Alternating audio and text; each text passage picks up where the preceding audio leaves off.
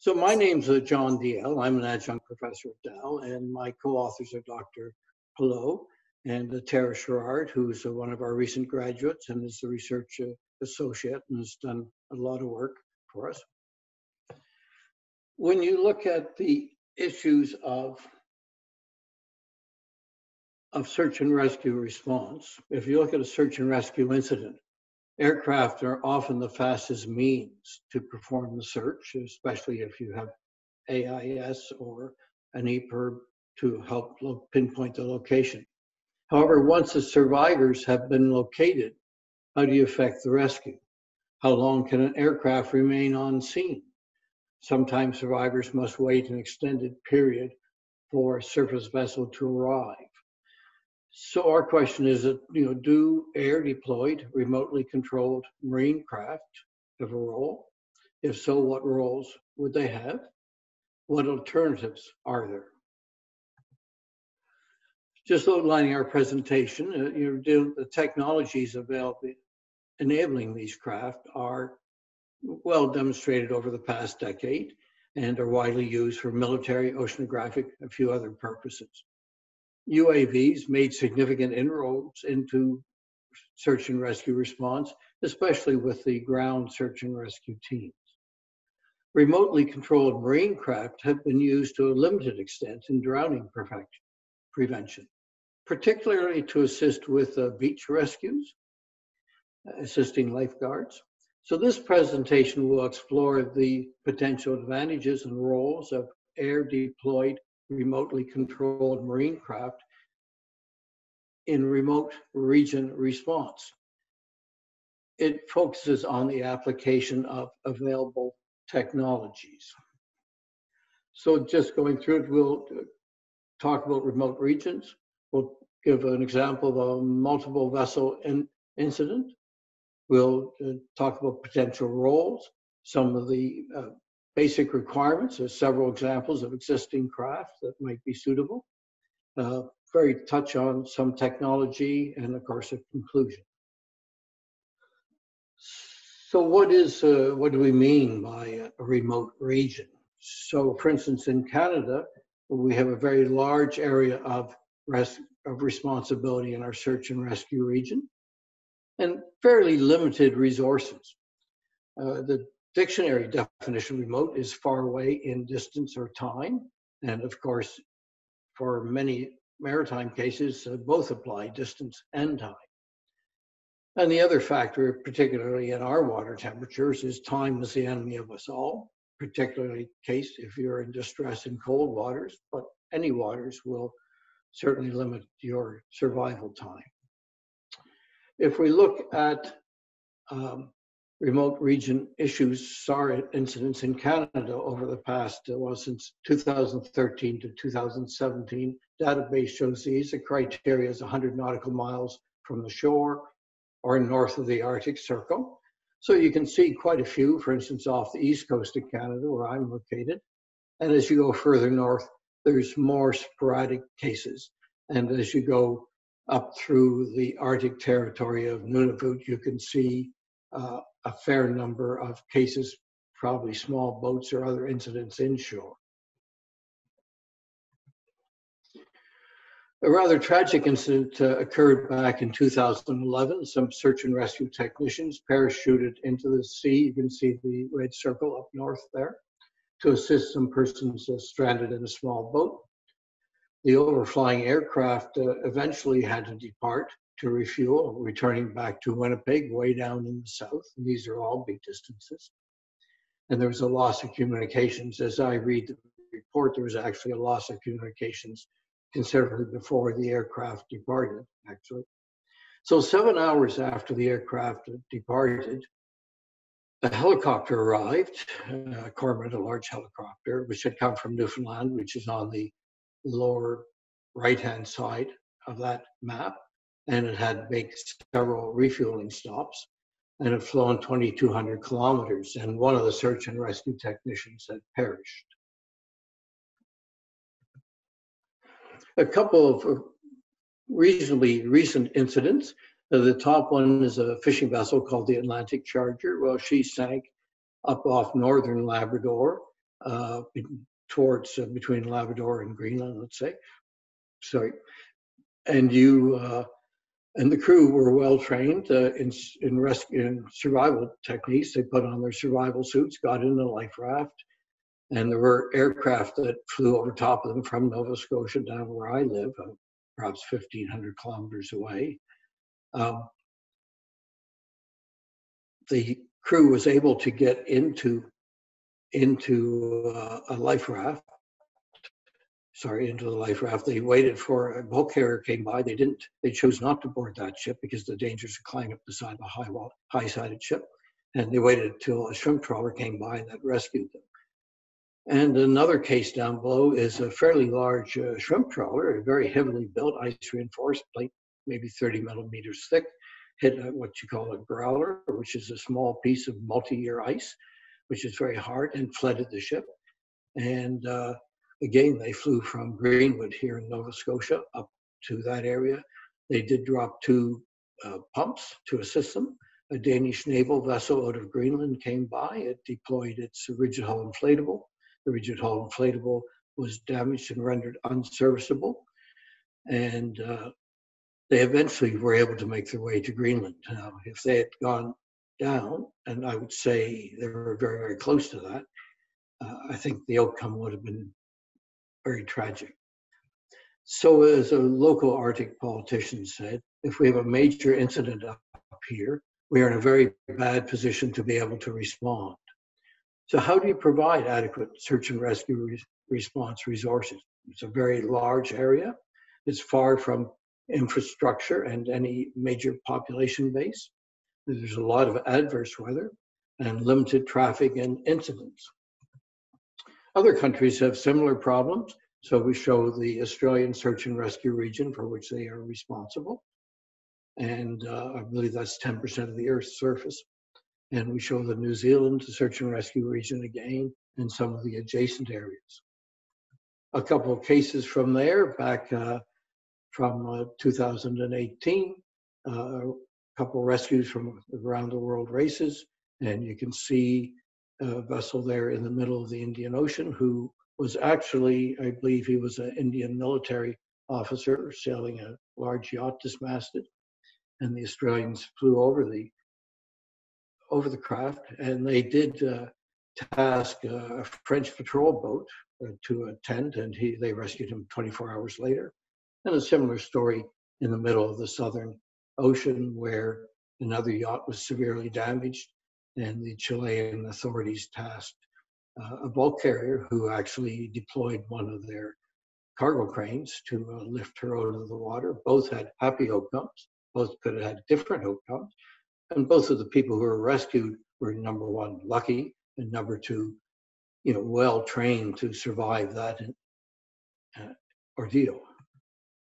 Another very large search and rescue region is up in the Arctic, and we can see there the massive area that's the responsibility of the Russian Federation, massive areas that belong to everybody. You have to take into account the scales here are extremely large. You can see down the lower right-hand side, thing shows 500 miles. What's that, about 800-900 kilometers? And if you look at here again, it's a little bit dated, but on the left-hand side, you can see charts showing many of the flights paths that go over top of the Arctic. You can see various air rescue SAR facilities spread out across the top of Russia, and very few a lot in Norway, and very few for the rest of us. And to the right-hand side, a little more dated, but it's an interesting chart. It shows some of the maritime incidents, which were a combination of collisions, ice damage, fires, machinery breakdowns, all the other misfortunes that apply in life, and the vessel sinking. And you can see, although they're clustered in many areas, there is over a big area, and again, it's all quite a ways away from many of the normal population bases. I go to an incident off India, and some of the people attending this conference will probably know more about this than I do. And of course, in 2017, a cyclone went through. A lot of fishing vessels were in distress. And you can see multiple rescue units attended, sea and air. And going to the next page here, we have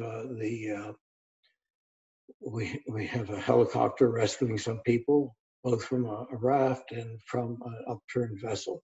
And at one stage, it was reported 700 fishermen were missing. And I trust the eventual outcome was much better. I wasn't able to find that. Maybe somebody would like to tell me what the outcome was.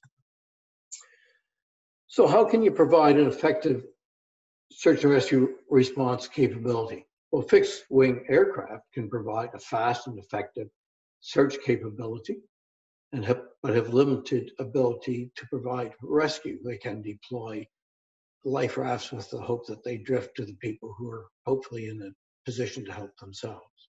Helicopters can provide a relatively fast and effective search capability and a rescue capability, but they have limited range, limited time on scene, and limited survival capacity. Ships can provide search and rescue, but at limited speed, and of course is severely reduced in heavy weather. They have limited breadth of search track because of the height of the bridge or crow's nest and the other problems there, especially if there's heavy weather. They may have difficulties in rescuing persons in the water and survivors from life rafts and lifeboats, and that was amply, sadly demonstrated by the Estonia case in 1994, where very few of the people were rescued by ship. Most were rescued by helicopter in conjunction with ships. And of course, the ships may be unable to reach survivors inshore in other treacherous areas, and there's many side cases of what happened there. So what potential roles could remotely controlled marine craft have? Well, they could direct air-deployed life rafts to the persons in the water, a term we're using, rather than relying on them to drift to those persons or having those persons try to reach them. It could provide out-of-water protection to persons, particularly important in all water temperatures, but in the polar water temperatures where your survival time and your dexterity time is very limited.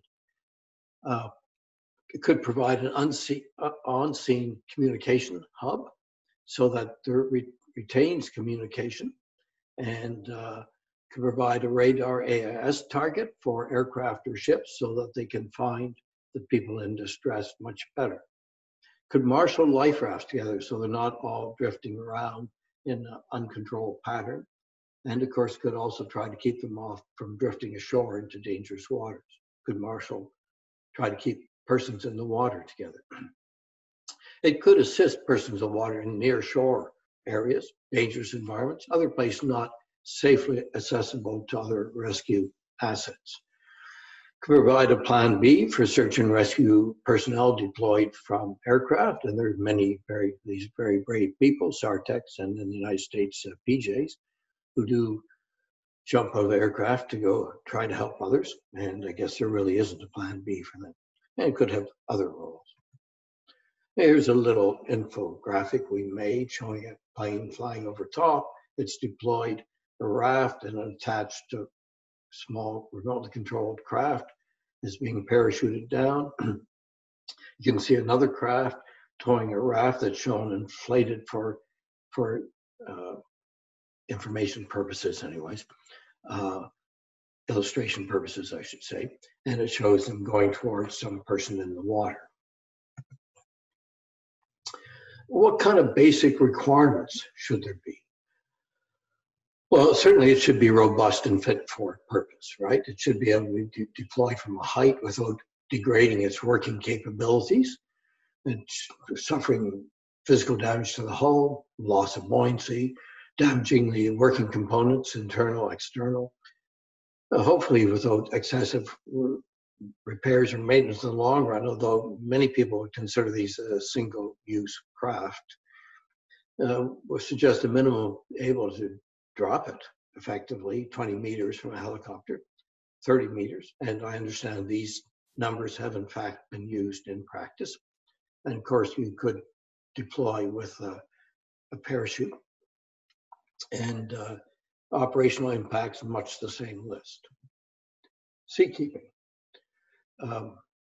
Full operation, we suggest up to sea state 4, reduced operation sea state 6, and restricted operation survival, whatever, up as far as you go. Depends a lot. Sea state, as we know, depends where you are, many other factors. And those numbers also apply. A small one from a small helicopter would have less requirements than a larger one from an aircraft. Duration of the time on the scene, we suggested from a helicopter 4 hours at low speed. Many of these craft have very short normal operating times, but at higher speeds. And so from fixed wing aircraft, we suggested a minimum for small aircraft, a minimum of 8 hours, large aircraft, 48 hours. All this is very dependent on the operational scenario. Speed towing capacity. Well, we felt that endurance and thrust should be prioritized over speed because you're basically being deployed near the place of the incident. And being there and able to operate for a longer time and perhaps to tow a life raft or deliver a line from a vessel to another ship might be more useful. The towing ability, again, 1 or 2 life rafts. Size, weight, deployment from a helicopter, small aircraft, light enough to pick it up and deploy it by hand. You may simply lower it or drop it from a helicopter at low altitude, deploy with a parachute with perhaps an optional life raft system. From an aircraft could be larger, heavier parachute, again with an optional life raft system. Assistance to persons in the water. Well, they could take hold of the craft. There could be some grab straps, other things to give them temporary flotation so that other rescue can arrive. That's certainly the philosophy where they're used for beach rescue. You would have some provide flotation, life rafts, or other means of out-of-water protection, thermal protection, so that the person can get out of the water, stop the heat loss, retain their dexterity, and extend the survival time. Could be a mechanism to assist partially incapacitated persons.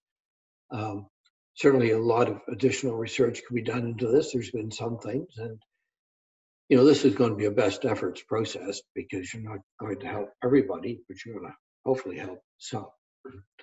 Could be a communications hub again, radar, AIS, target, other functions like that. Issue of retrieval by ship. There could be some arrangements for, to be able to, a lifting frame or some mechanism. When you bring it on board, do you try to bring some of the survivors with it? Do you try to just bring them alongside the ship and then provide other means to assist them on board have to be provided? Similar issues apply to, let's say, retrieval by a helicopter, obviously very different practical problems. Control communications.